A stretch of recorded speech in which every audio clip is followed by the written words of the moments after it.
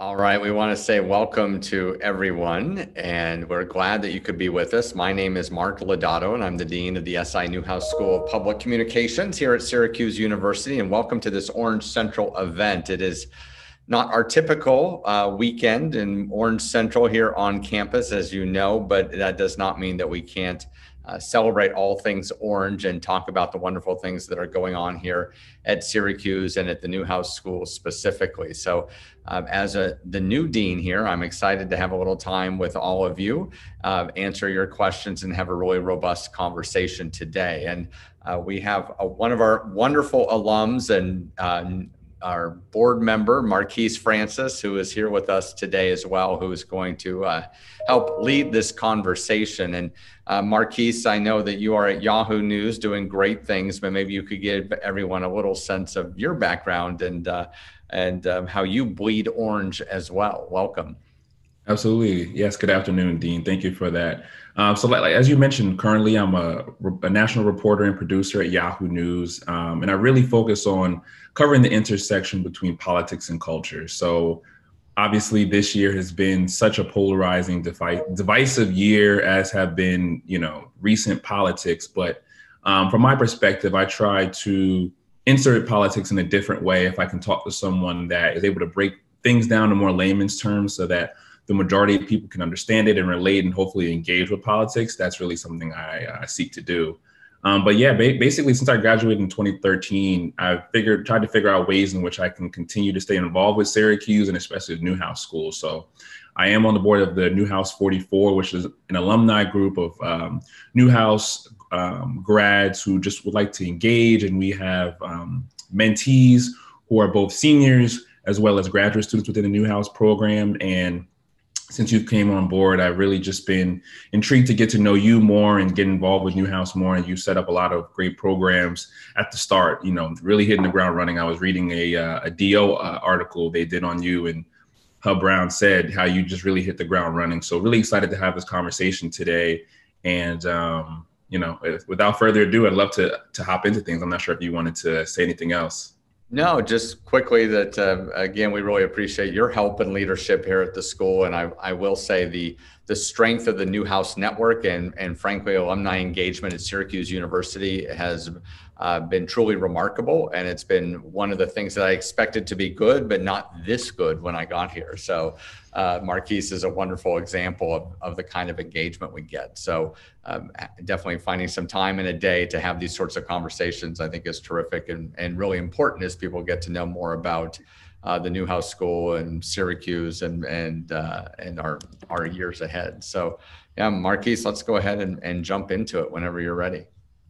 Yeah, absolutely. So just to start off, I know, usually weather is a cheap way to start off any conversation, but I think it's pretty stark. I looked up the weather this morning in Arizona right now, it's 69 degrees, but in Syracuse, it's 36. So how has that transition been? And obviously, I think this is your first Syracuse winter. So what are you expecting about, and it's a pandemic. So, with all that going on, what's your expectations going into this first Syracuse winter? Well, I guess my expectation is I would describe myself as cautiously optimistic, which is, maybe a bit premature on my part. You're right. It's going to be a big change for me and my family. And I'll be honest with you, there was a chance in the forecast last night that we were going to get snow overnight. So I was kind of excited. I looked out the window this morning when the alarm went off, hoping to see a little snow, but there was nothing. So I'll have to wait. But I've been reassured that time will come. So I don't need to worry as if whether or not we're going to get any snow. But I think it's really just sort of the flip of living in Arizona. In Arizona, the winters were amazing and comfortable, and spring was outstanding. And then summer was pretty dreary, right? It was 100+ degrees all the time. And here it's just the other way around. But honestly, I like winter sports. I love to ski and do other things like that. So I think I'm going to hold up okay. But my whole family, we're sort of starting from scratch when it comes to the right wardrobe, and that's going to be paramount. The most consistent advice I have received, and this is no joke, is to get a great pair of boots. That's what everybody tells me I need to do.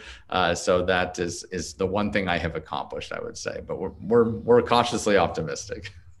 Great, great. So we're definitely going to get into some questions so that, folks viewing this get to know you a bit more. But I think one of the things top of mind right now is how is Newhouse and Syracuse University dealing with COVID-19, different restrictions that the schools and the students have.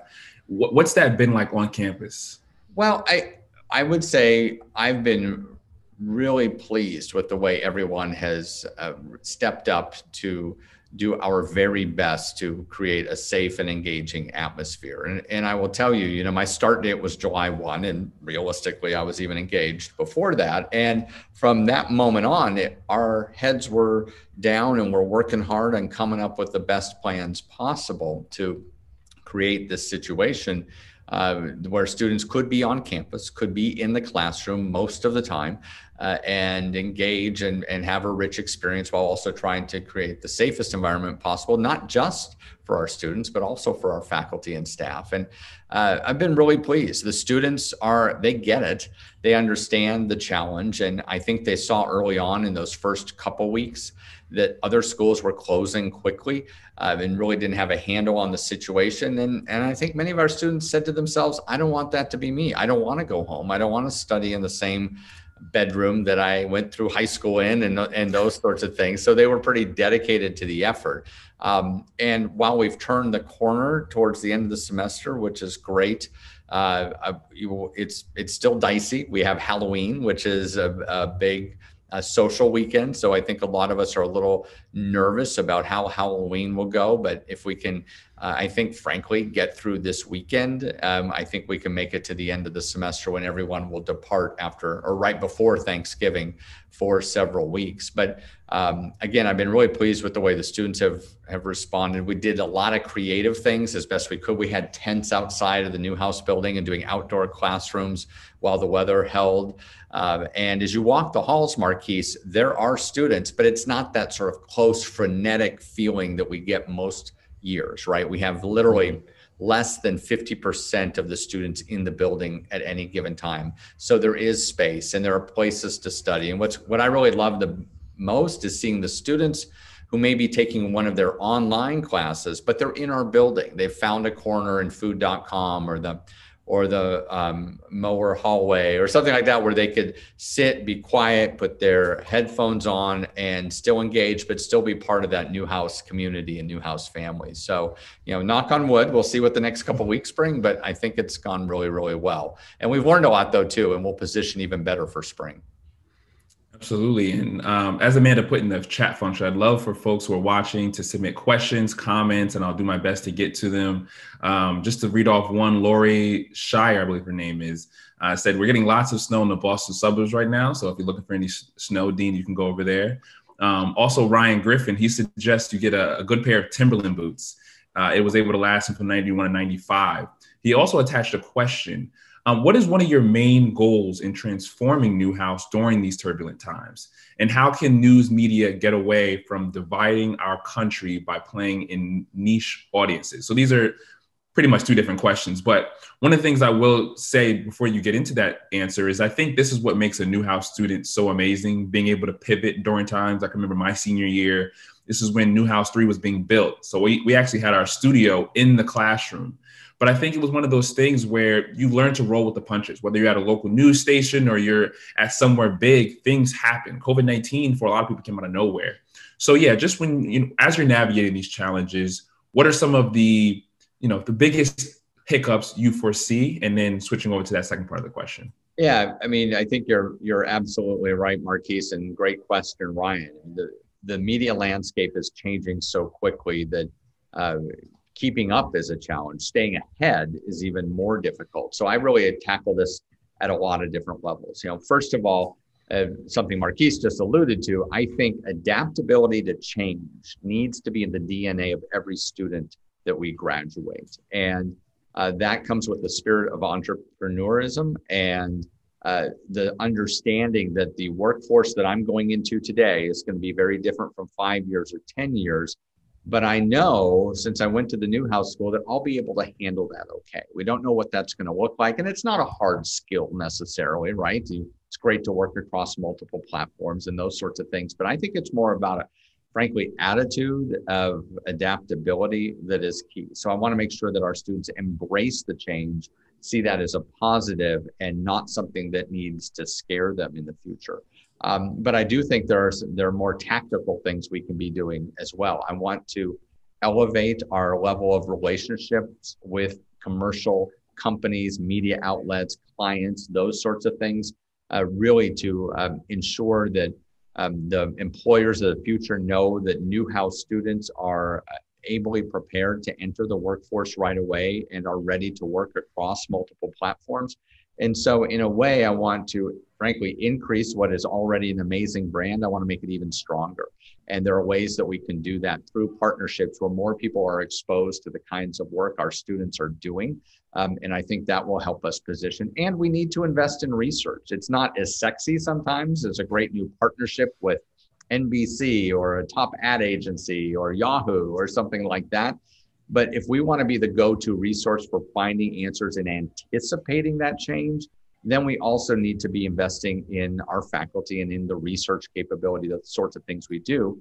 That way, in the future, companies and foundations and others will turn around and come to us and help us find the answers and collaborate with us on solutions to that changing landscape. So a lot of pieces to that puzzle about making sure that we're prepared and ahead of the curve. And as regards to the media getting away with dividing our country, I mean, I think the reality is there's so much of a need for content in so many different directions today that we want our students to look at the wide landscape and see what we can do. I do think that we have an obligation to do what we can to educate both the public and our students as to identifying the news, the sources of news. Where are we getting the information that we're accepting as journalism today? And I want our students to understand that they have a responsibility in that and being transparent in their reporting and their efforts, but also that the public has resources at their disposal to be able to understand, is this really news or is this fake news, or is, where's this information coming from, and give them the tools they need to decipher that. So that's going to be an evolving process, I think, not just for Newhouse, but also for the whole journalism community. Very well said. And I know previously at ASU, you were in charge of both recruitment and a doubly as important part, retention, which is obviously keeping the students there and happy. So obviously, once again, recruitment in the age of COVID has kind of flipped things on its head. But what are you doing to reach out and to continue getting the quality Newhouse students? And, what about the financial aspect of it, the challenges? Because, at the end of the day, there's a bottom line. Yeah, it's really difficult. I think it's forcing us in a good way, I think, to be more creative in our outreach to prospective students first. As we all probably can remember back to our own college search process, most of us got the chance to come on campus and look around. And that was a big deal, right? You could get a sense not only of the physical campus, but also of the sort of the culture of the place and the school and everything else. And we simply can't do that to the same level today. So we're working very hard to create ways for prospective students to engage remotely. So whether that's doing a literally live remote tour with one of our student ambassadors, or whether it's watching a whole new slate of videos that we're producing, or outreach events via Zoom and whatnot, both location-based and everything else. We're trying to be very aggressive in this space, and I think that's important. And we've added staff members, and I've sort of redesigned our recruitment and engagement team to be more aggressive in this role this year than we've had to in the past. Newhouse has always had a great reputation, so we've sort of said, "Come on in, we'll show you around, and you'll be all in." And frankly, I don't think we can be that passive anymore. I think we need to be aggressive. And I would have said that a year ago anyway. I think the journalism and communications disciplines are more competitive today. So I wanted to up our outreach already. And then you put COVID on top of that, Marquise, and we have to be even more creative and aggressive. So I think we're doing well. We've got some nice things in the pipeline that seem to be working. I think part of that is having more conversations with parents. It's traditional as an educator that we work with students to sort of frankly separate from parents, right? You want to sort of forge your own path. And while that's still the case, I think when it comes down to deciding where to go to school, I think parents are playing an even more pivotal role today than they did in the past. So I'm trying to have more conversations with parents. I want them to know that as the dean, that I am highly invested in their students' success and their health and their ability to have a unique and enriching campus experience, even though it might be different. So I'm trying to carve out more time in my schedule to answer those kinds of questions and have these sorts of sessions with parents as well. And then to your point about retention, yeah, college is tough and COVID is tough, and families may have experienced a traumatic event that they didn't expect in the last year or two. And it may be financial, it may be health related. And we want to be helpful. We want to be a resource, and we want to be open. So we've frankly set aside a few more dollars for emergency support for students. And we've launched a new scholarship campaign to help students who may be finding more economic challenge than they have in the past and may not have anticipated, sort of finish line scholarships for students who need to be able to stay in school as juniors or seniors. So we're trying to be aggressive and take on new approaches, but I think it's also important to share that with our alumni community and not to make this the focus of our conversation, but we could use help. I mean, there's always opportunities and ways for people to engage, whether that's helping with internships or donations to emergency funds for students and those sorts of things. So we're trying to keep it moving and keep creative, but it is no doubt a challenge here every day. Yeah, I think that's super important. And I know a lot of men often say, happy wife, happy life. And I think when you're dean of a college, it's happy parent, happy life. So I think it's super important to make sure the parents are always engaged and just, happy with the way things are going. And then just speaking to, I'm going to get to some more questions in a bit, but in speaking to the student success, I know in a previous conversation you talked about thinking about the whole student. So what does that mean to you when you're thinking about the individual challenges, but obviously you're governing, managing everyone. So what does the whole student mean to you? Well, I think that's I would say an approach that's really evolved in the last 5 to 10 years. And I think there was a time when higher education was the ivory tower, right? And you made your way to the class and you were lectured at for hours on end and off to do your studies. And that was sort of the relationship between the school and the student. And that's simply not a recipe for success anymore. I think it's critically important that leadership of a school and of a university understand that the student's life today is amazingly complicated. So you've got the financial piece, but you also have the social piece, and there's a mental health capacity too. And so it's really important to me, and I've done my best in my short time here to stress to my leadership team that we need to take a broad view of what we describe as student success. So of course, there's career counseling and that sort of thing. There's traditional advising, but there's non-traditional advising too. And helping students find the kinds of resources that they need, whether that's mental health, whether that's financial, whatever that is, and know that we all can be proponents of that. And we also all can have our eyes out for students who are in distress. It's probably going to be a teacher who is the first one to notice, wow, Marquise really isn't himself right now. What's going on? He's had it's post Thanksgiving and he went home, but now he's back but he doesn't seem himself. Maybe he's homesick, maybe it's something else. Maybe he learned that, his brother lost his job or something like that. And I'm asking our faculty and others to not just let that slide, but to ask, Marquise, how's everything going? Is there anything we can do?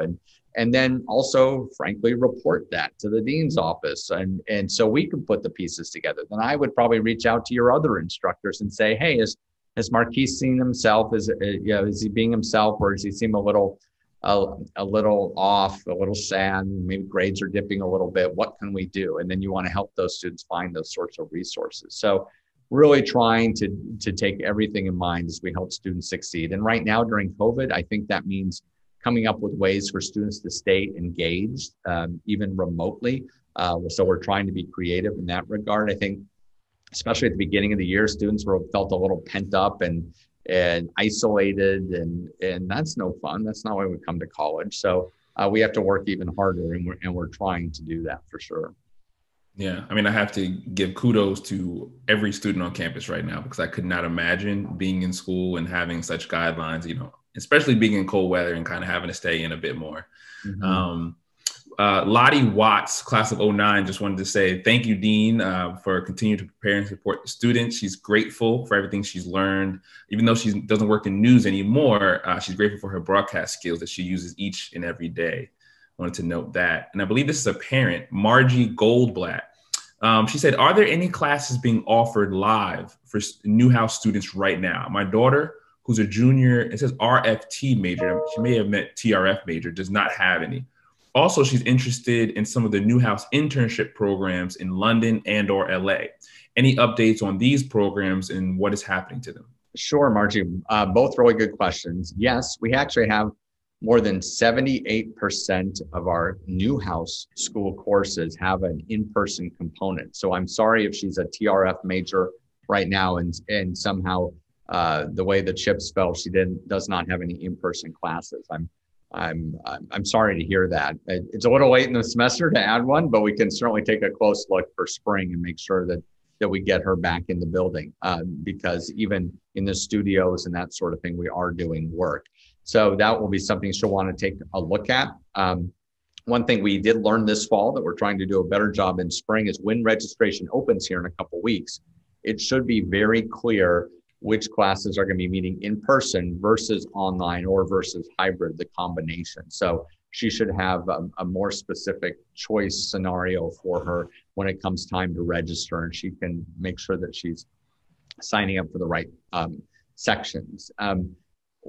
Regarding external opportunities, London is going to be very difficult. In other words, abroad programs, while we haven't officially said we're not going to engage in abroad programs in the spring, just being a realist and looking where Europe is right now with testing and everything else and case counts, I think it's highly unlikely that we'll be able to offer abroad programs in the spring.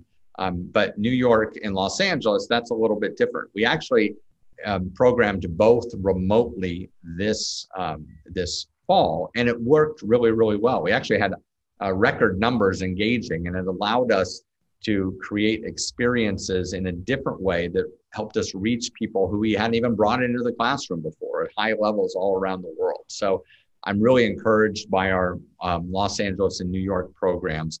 If the decision were being made today, Los Angeles would likely still remain remote. So you can be here in Syracuse and be a part of our SULA program, which is amazing, and have a great experience. And I can put you in touch with the director out there who can put you in touch with students and explain what that's been like. They've been doing info sessions and that sort of thing. And New York, actually, I think it is very possible that we'll be able to actually program an in-person experience in New York City this spring. So I'm cautiously optimistic about that, and we're positioning to do that.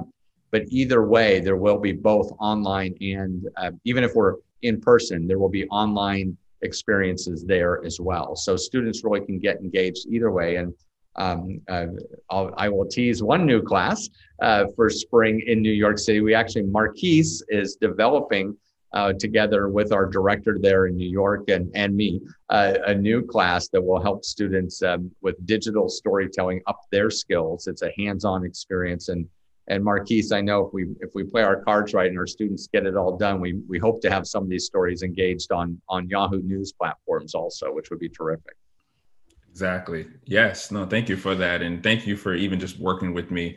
And I was even reading a little bit more about you, and I saw you read a book about storytelling. I said, oh, I think I need to buy that. I saw it was in 30 other universities. So you kind of holding back there, but that was great to see. Well, we're actually working on the second edition now, which is going so slowly. So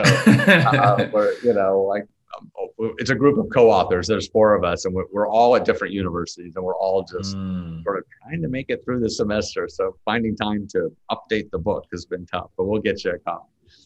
Great. And another question from JP Goldman. If you have opportunities to counsel incoming students at Newhouse, what other fields, for instance, the sciences, public health, economics, and the liberal arts question.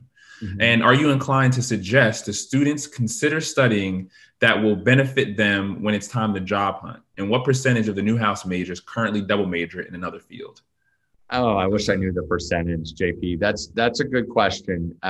Those are the kind of stats I just don't have on immediate recoil yet, just because I've only been here a few months. But I know a significant number, hundreds of our students are dual majors, and we offer some very strong dual major experiences with other colleges like Maxwell and Whitman and others. So I think it's for the right student, it's a great way to go, but it's certainly not required for finding a successful path. Obviously, we have lots of students who are expected to minor as well. So that's another way to get a sort of a niche skill set along with the major. For me, I look for areas when I'm talking about other things to study besides the communication piece. I think economics is fantastic. I think a business expertise can always be valuable, and public health are two really good ones. I think those are areas where there's opportunity both within communications. So financial reporting or public health reporting in communication spaces, public relations, and those sorts of things are hugely valuable. Where there are companies looking for expertise in those areas, absolutely. Public relations and finance, I think, would be a great combination, or journalism and finance or public health.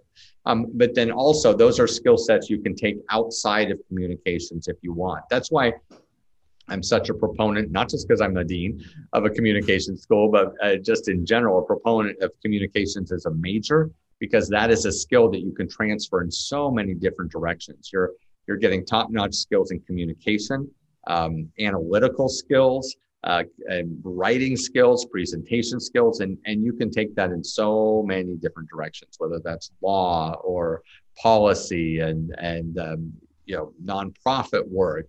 There's so many different things, and obviously an array of graduate degrees. So that is the kind of thing that I would counsel students on approaching. Is have a varied experience here on campus, but in terms of a minor or double major, I would really probably go the business or health route, ideally. Yeah, I can remember a lot of students having a double major with the business school. So something I want to pivot a bit to, and we talked about it with having to think about the whole student, but an emphasis more so on, a more inclusive and diverse Newhouse. And I know that's been, once again, another point of emphasis for you.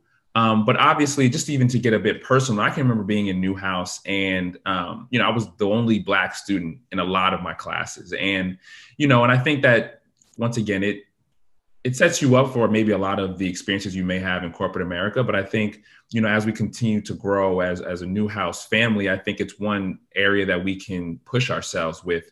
So I'm just curious, and I know you started programs, and maybe you can just speak to some of the things that you're looking to do to continue to grow. So maybe, a student doesn't have the experience of being the only one, or the faculty, those numbers growing as well. Mm-hmm. Well, I think it's obviously hugely important for our school, and I think for our society also, that we take responsibility for diversifying our classrooms and experiences, as well as our faculty and staff. And you're right. I mean, that's been an important part of my platform, so to speak, upon my arrival here, and it needs to be. I mean, to be perfectly honest, right? The previous dean was an African-American woman, and we hire a white male for the next chapter. Not only is it important to me personally, but I think I need to show the Newhouse community that I'm not just going to be a proponent. I'm going to be a strong advocate and make decisions with this in mind to continue to diversify our school. And that's where it needs to go. I mean, you're right. The numbers, frankly, aren't where they need to be, whether that's diversity in our student population or faculty or staff. But it's not just the numbers, right, Marquise? It's also that sense of inclusivity and comfort level in the building. You want to look around and say, look, there are people like me here. That's part of the reason why I came to this school. And so I need to push in a lot of different directions to achieve those sorts of goals. So I'm looking at it at all levels. As you know, I've created some committees that involve our alumni to help me really see what is going on outside of our building and look for some best practices, and then B, help me devise a true strategy, so then we can define the goals to reach that strategy. I think the Newhouse School is pushing aggressively in this area on a lot of different fronts, but I think our strategy needs to be further defined so that we can have these measurable goals and know how we're doing. So that is a key piece. And I am a huge proponent, and part of this is ingrained for me from where I came, which was Arizona State University. And that is a school that very proudly states, we are measured by whom we include, not whom we exclude. And I bring a bit of that theory here to the Newhouse School, and that we have thousands of amazing applicants from all across the country who are excellent in the classroom and outside of the classroom.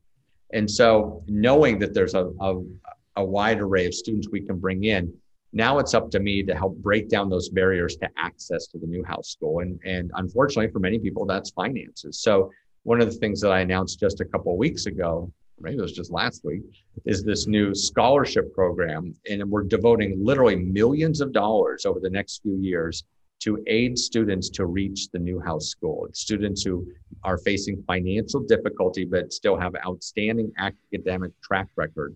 And those are the kinds of students that I think, while not exclusively for diverse students, certainly will include some diverse students. And just in general, that helps increase our student base, which is hugely important. And I think from the faculty and staff perspective, we need to look at diversity at every hire we make and say, have we reached the right group of people to advertise this job? And are we ensuring that we have a diverse group of finalists? And if not, then we need to work harder. That's the bottom line. I literally kicked back a job last week. It was for a research faculty position, very niche position. It's unique.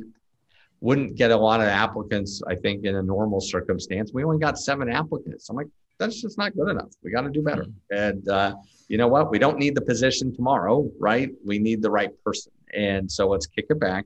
Let's look at how we approach this and let's try again. And I have no problem doing that because, we're setting up the Newhouse School for years to come. And so we need to do that with very thoughtful, purposeful action. And so it's going to take time, but I think we're going in the right direction with help with others in the building and outside in other areas of the Newhouse community. I think we can get there.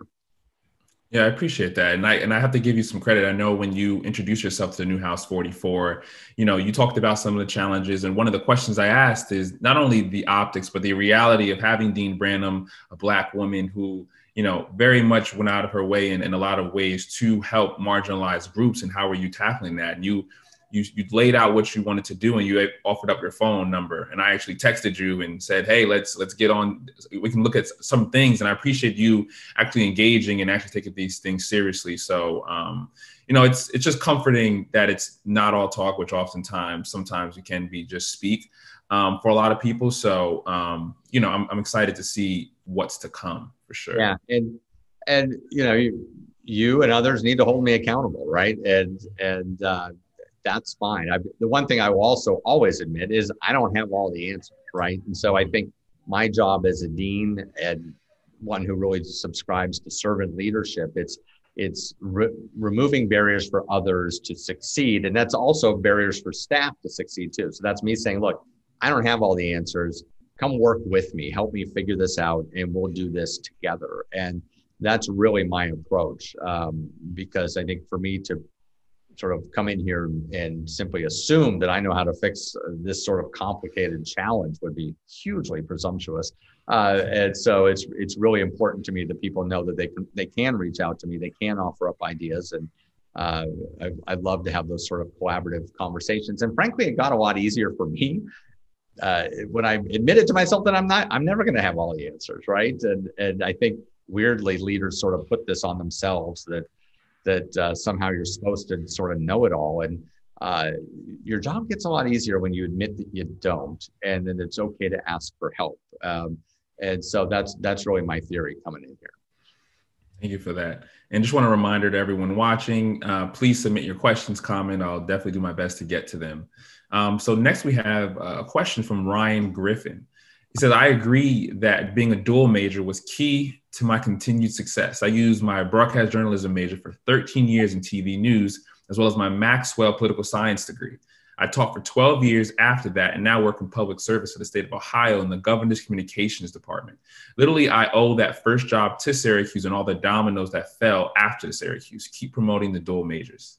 Yeah, but that's a great point, Ryan, and congratulations to you. And I think your career path is truly a great example of that skill set that we provide that can lead you in so many different directions. And I'll tell you, yeah, I graduated with a journalism degree myself from a different institution, but it was a great experience. But I didn't know 30 years ago I would be the dean of a journalism school. I went out to be a reporter. I mean, that's what I did for 15, 16 years. So I think you never know sort of obviously where life will take you and the challenges that you want to take on. And I think that's really reassuring when you know that you have a base of skills and experiences and frankly, a network to call upon for help as things change over 5, 10, 15, 20 years. And I think that's really part of what makes Newhouse so special.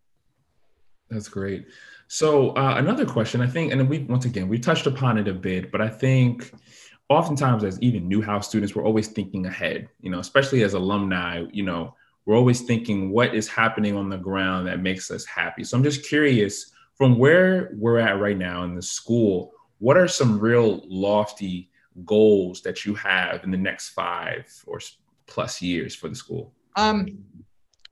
It makes me chuckle a little bit because when I was offered the job, so this was back in February and it was announced in March, and COVID was definitely on the radar, but it wasn't to the point where we are now. And we had all these lofty goals, Marquise. I mean, it was just, the sky is the limit. We're going to do this and this and this. And then it was sort of like, I just want to open the doors in the fall, right? Everything just became, what is it going to take to safely get students back on campus and start this semester? So in some weird ways, that really helped me refine. But the good news is we've had a fair amount of success to date.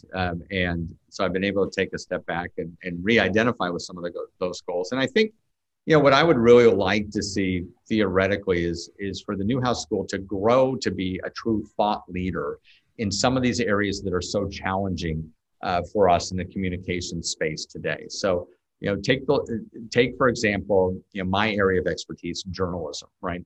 Well, I don't have to tell anybody watching today that journalism has been under attack. And at the same time, I think most people understand the value of a free press and that it's an important piece of our democracy. I mean, it really is. And so there's a disconnect there, right? If we're not doing our job in a space that is truly core to the democracy of our country. So I think the Newhouse School needs to be a leader in both figuring out what's the problem and then what is the solution.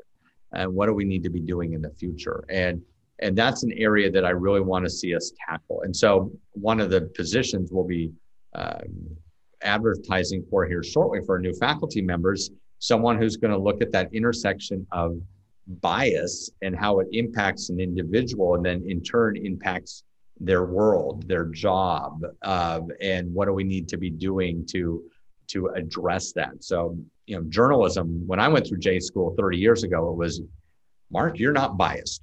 And when you report a story, you put anything out of the mind and just go straight down the middle. And I did my very best at that for 15 years, but I'm a little more enlightened today. And I know that, growing up in the suburbs, the rather affluent suburbs of San Francisco, California, that's, whether I wanted to or not, somewhere that's going to help shape how I cover a story, right? And so today I want to give our students and our reporters the ability to be able to manage that, knowing from whatever direction we come from, we need to know the world in which we've grown up, where we've experienced, and be able to look at that in the ways and factor that into how we're approaching a story. Does that mean we need to talk to more sources? Does that mean we need to be transparent to the audiences about who we are and where we come from, and so they can decide if that impacted the way I wrote a story or covered a story? I mean, it's a fascinating approach to look at, and that's just journalism. who knows when we get into areas of communication and political communication and those sorts of things where these issues come up. So that's a space I want to be aggressive in. And I think you will see in the years ahead some more investment in a Washington, D.C. presence for both Newhouse and Syracuse University. And I think we can do that in collaboration. That will help us take a leading role, I think, and position ourselves as a thought leader in this space. I think there's more of a hands-on experiences we can be providing our students in Los Angeles and New York and other locations. I think our sports curriculum can continue to grow, and we can provide some definition and framework to that. So we're not losing prospective students to some other universities in warmer climates who get to cover professional sports. I think I can compete at that level. So there's a lot on my drawing board that I'm looking forward to tackling in the years ahead. That's a great framework. And I can just picture, I think I've seen it definitely a few times, but just the Syracuse background a bit more on cable news and, a lot of these sports shows, I think that'll be really powerful and obviously a branding. But I was struck when you mentioned you growing up, and it kind of reminded me, I would love to hear, and also for the people watching, just to hear more about, how you got to this point, who is Mark, through, childhood, college, and leading up to Syracuse University. What has that path been like? Well, it's a pretty unique, well, I don't know if it's truly unique. It's unique for me, obviously. I grew up in the San Francisco Bay Area, and I got into communication because our high school, this is long before the internet, our high school had a little 100-watt radio station. I thought that was the coolest thing. And so I walked in one day and basically signed up to be a DJ. And I quickly learned I was a horrible DJ. Like, I just panicked, I'm not ready for the next song and all these things. So I found my way into sports and news and just loved it and continued on this path to being a news reporter. And that's what I did for 15 years. I worked in Washington, D.C. and in Florida and Arizona, and it was fantastic. But what I didn't really realize was happening along the way is, I grew up in the shadow of Stanford University. My father was highly involved at Stanford and even on the board of trustees there and athletic board and whatnot. And so I think I was really getting this appreciation for higher education was sinking in. And I didn't really realize it at the time, but sooner or later, I was just drawn back into the classroom, and I would teach on the side while I was reporting. And then ultimately 15, 16 years into my career, there was an opportunity to flip it and to join the faculty. Actually, at the University of Maryland was my first full-time job in academia, and I just loved it. And I continued on that path ever since. And that led me to ASU and then ultimately here to Syracuse. And, this was an opportunity that I simply couldn't pass up because it was just such a strong institution. But I also thought the kinds of things that I was doing at ASU were a really good match for Syracuse. And together we could do some really great things. And I'm excited to see what we'll accomplish in the years ahead. Thank you for that. And Sheila Payton, class of looks like 1970, Newhouse and Maxwell. This is just a comment, but she said, you most likely know this, but just so you're aware, National Association of Black Journalists and National Association of Hispanic Journalists are great resources for recruiting diverse students. And I know, when I was there, I know we had an NABJ undergraduate chapter, and I believe we had an NAHJ undergraduate chapter. And I know we have personnel who attend those conferences as well. Yeah, we are definitely engaged with those groups. But I think we can both grow their presence here on campus. But as you mentioned, for recruitment, especially graduate students, those are great resources. But even at the undergraduate level, that high school engagement, frankly, I don't think Newhouse has done a ton in recent years there. And that's an area where I want to be more engaged also. I think both to create a more diverse student body, but also, frankly, to give back. I think I have a sense of social embeddedness when it comes to higher education. I think we need to do our part, and high school support of high school communications and journalism is a place where I think we could have some success. So we'll definitely be doing that kind of outreach, Sheila, for sure. Great. So we're coming up on the last minute. So I just wanted to ask you just a couple quick questions, just kind of like 1-word, 2-word answers, just to get to know you a bit more. So what's the dean's favorite food? Favorite food for me, I'm Italian, so I always sort of default to great spaghetti or pizza, those sorts of things. But after Arizona many years, it was The whole taco thing slipped in. So I don't know. I have to go with Italian, Marquise. Okay. Okay. So some varsity runs in the near future. Yes. What about your favorite college sport? Oh, football. It's got to be football. I was actually, fun fact, for Stanford University, I was on the field. I was a ball boy with a team of people, boys and girls, for Stanford football when John Elway was the quarterback. So I got to watch him like feet away, and it was an amazing experience. So college football has to be it for me. But I'll go to basically any event. So I love cheering on college athletics in general and our student Yes. athletes. And the Syracuse football team definitely can use your support. Yes. How about your favorite author? Oh my gosh, that's harder. This probably isn't terribly deep, but I loved Tom Clancy growing up, and John Grisham, and it's sort of the military Jack Ryan stuff, and the Grisham crime and those sorts of things. So that's sort of a default.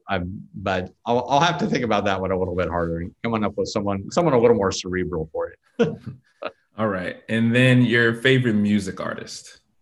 Oh, I don't know. I guess I would say Dave Matthews Band, Springsteen, U2. That's sort of my generation. I would say that's where I'll go. And Beatles, of course, are always there. Okay, great. And then we're just at time, but I did want to end off with, and this fits perfectly because the last question from Kristen Rossetti is, how can we get more involved as Newhouse alums? And she's a 95 BDJ graduate. And lastly, this is kind of your opportunity. You're called to charge to those, watching, listening, and, how can people get more active? Yeah, absolutely. And Kristen, thanks for reaching out. First of all, I would say connect with our Career Development Center. We love positioning recent graduates as mentors is a great way to get involved. And also keep in touch for, student panels and those sorts of things. Our alumni engagement office, Amanda Griffin, I know would love to connect with you and talk about other ways in which you can connect with us.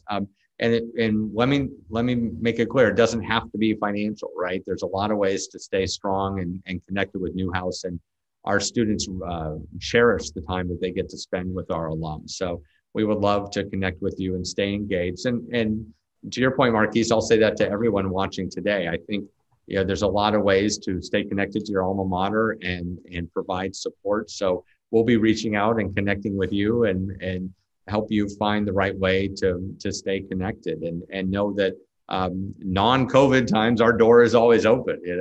I'm in Newhouse 1 and would love to meet you. And in the meantime, I'm happy to set up a Zoom or a call or something just to talk about what's going on here at school and hear more about what you're doing and find ways for you to connect. So I appreciate this time to get to say hello to everyone and really look forward to getting to see people personally in the years ahead. Thank you for that. And Amanda did put a link that ways in which alumni can stay involved. And I also have to note, I see those Emmys over your shoulder, so they look beautiful. But yes, thank you this afternoon for just taking the time to speak to us. Hopefully alumni got to know you a bit better, and we're really looking forward to the years ahead, Newhouse, COVID times and post-COVID. So thank you so much for being so transparent. All right. My pleasure, Marquise. And thanks for helping us out today. It's great to see you again. Likewise.